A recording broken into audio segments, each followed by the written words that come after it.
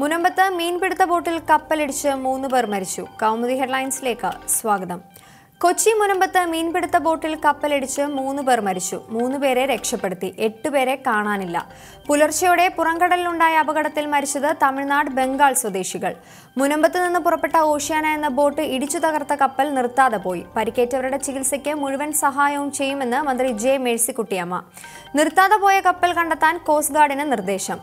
ബോട്ടിലെ തൊഴിലാളികൾ അപകടത്തിന്റെ ആഘാതത്തിൽ കടലിലേക്ക് തെറിച്ചു വീണതായി പരിസരത്തുണ്ടായിരുന്ന ബോട്ടിലെ മീൻപിടുത്തക്കാർ. ബോട്ടിലുണ്ടായിരുന്നത് 14 പേർ. ബോട്ടിൽ വടക്കൻ പരവൂർ സ്വദേശിയുമുള്ളതായി സൂചന. ശക്തമായ ഇടിയിൽ ബോട്ട് പൂർണ്ണമായും തകർന്നു. അപകടത്തിനിരയായ 3 തൊഴിലാളികളുടെ മൃതദേഹങ്ങൾ കോസ്റ്റ് ഗാർഡ് ഉച്ചയോടെ മുനമ്പത്തെത്തിക്കും.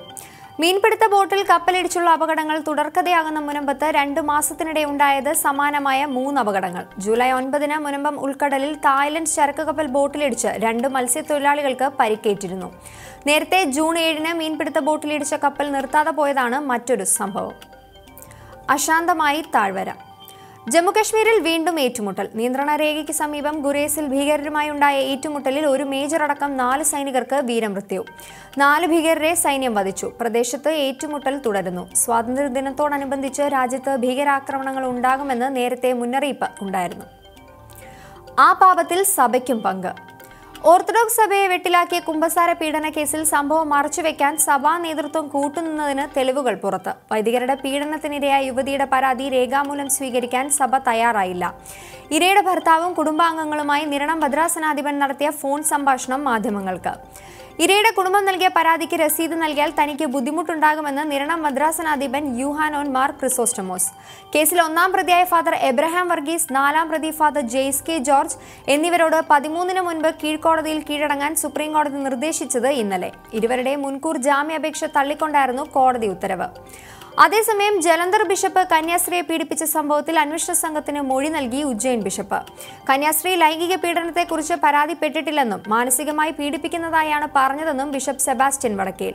ഇക്കാര്യം നേരിട്ടും കത്തിലൂടെയും കന്യാസ്ത്രീ അറിയിച്ചു. പ്രശ്നപരിഹാരത്തിന് കുറവിലങ്ങാട് മഠത്തിലെത്തി ചർച്ച നടത്തിയതായും ഉജ്ജയിൻ ബിഷപ്പ്. കുരുക്കഴിക്കാൻ അമ്മ. താരസംഘടനയായ അമ്മയിൽ ഉടലെടുത്ത പ്രശ്നങ്ങൾക്ക് പരിഹാരം കാണാൻ ഇന്ന് നിർണായക ചർച്ച. സംഘടനയ്ക്കെതിരെ ആരോപണം ഉന്നയിച്ച അംഗങ്ങളുമായി നേതൃത്വം കൂടിക്കാഴ്ച നടത്തും. ഉച്ചകഴിഞ്ഞ് 3-ന് അമ്മയുടെ എക്സിക്യൂട്ടീവ് യോഗം ചേർന്നതിന് ശേഷമാകും സംഘടനയ്ക്ക് ആദ്യം കത്തു നൽകിയ രേവതി, പാർവതി, പത്മപ്രിയ എന്നിവരുമായുള്ള കൂടിക്കാഴ്ച. ചർച്ച നടത്തുന്നത് സിനിമാ രംഗത്തെ വനിതാ സംഘടനയായ WCCയുമായി അല്ല എന്ന നിലപാടിൽ ഉറച്ച് താരസംഘടന.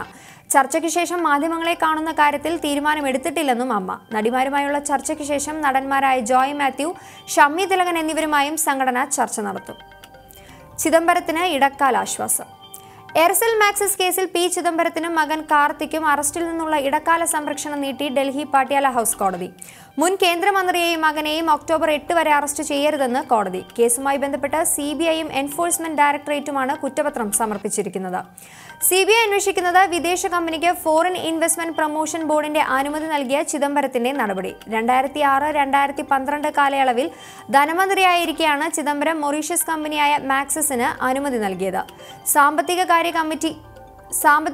ക്യാബിനറ്റ് കമ്മിറ്റിയുടെ അധികാരം ചിദംബരം ദുരുപയോഗം ചെയ്തുവെന്നാണ് ആരോപണം.